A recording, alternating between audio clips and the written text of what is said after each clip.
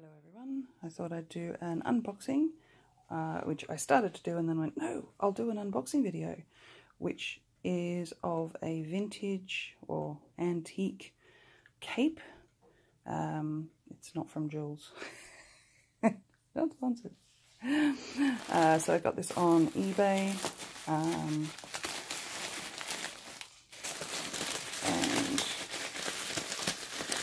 let's see if I can do this one-handed. Probably not.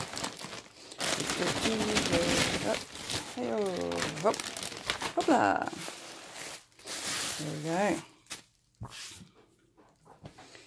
Let's get rid of dust and stuff. So it looks like it was well packaged, which is great. Let's see if I can somehow miraculously do this one-handed. Wow. Keeping you entertained? Probably not. No, hold on a sec. And I'm back. So I've taken the tape off, but not all of it. There we go. And now we're going to have a look and see what this looks like. Ooh, I can see some feathers. Oh my god.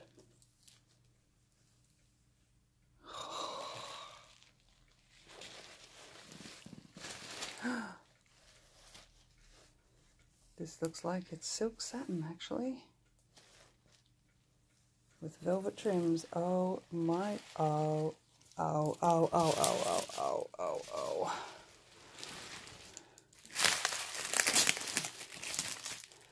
oh. The lighting's not the best because it's morning, but yes, so there is a little bit of damage, as I did know about from the pictures, but this is stunning. Hold on one second, I'm going to get these tapes off. There we go, now it's gone. Well, wow. Oh wow. Oh wow. Okay, I thought this was a beautiful cape, but oh wow. I believe it was a family cape, or something of the families that they mentioned, and it's been sitting in an attic. It is absolutely stunning.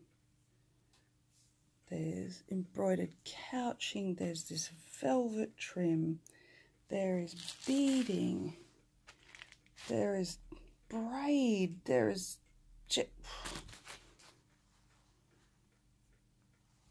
oh, and this is ostrich feather, I believe. It's actually in quite good condition. It doesn't seem to be.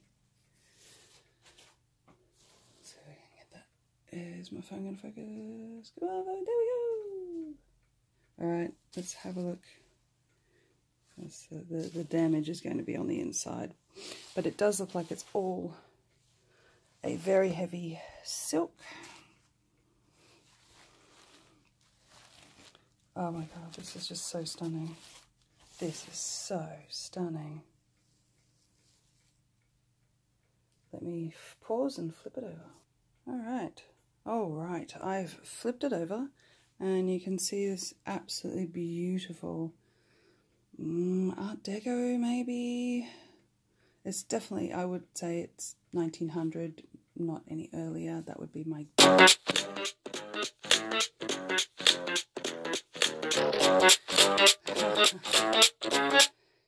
and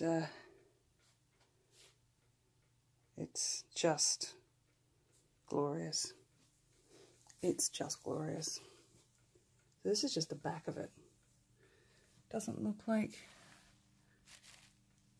you can see any damage to the outside. There might be a bead or two missing, but oh, and whoever had it potentially had a very long cap, but I think it's a dog hair. Anyway, this is just Let me pause it to flip it inside. Yes, this is where the sadness comes, but this is what happens. It's silk, but the silk looks like that looks like a cut, but I think it is actually just the weave. The worst damage looks like from the shoulders here. Yeah, you see that? And it's got a beautiful thick hem to it. Oh, it's got a pocket. Look at this. But yes, there seems to be quite a bit of,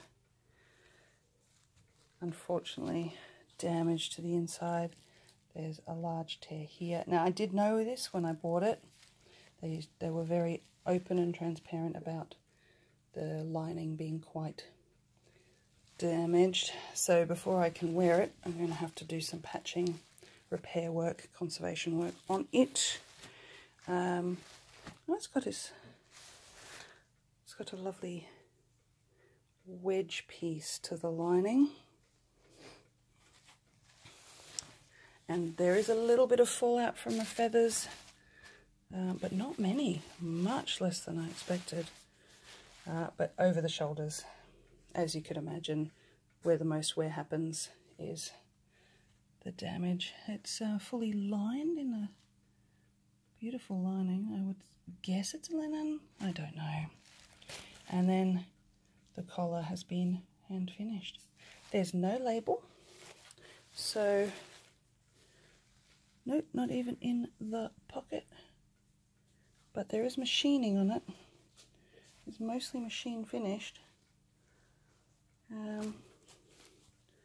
with hand stitching up the front.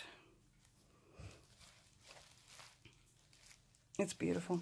There is also a bit of wear at the edges here. So I'm going to have fun doing some repair work on this. But oh my golly gosh, it is so beautiful. There's hook and eyes at the front.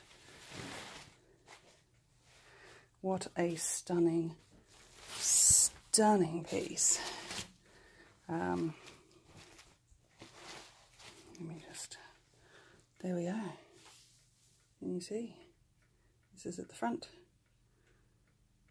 with the beautiful trims.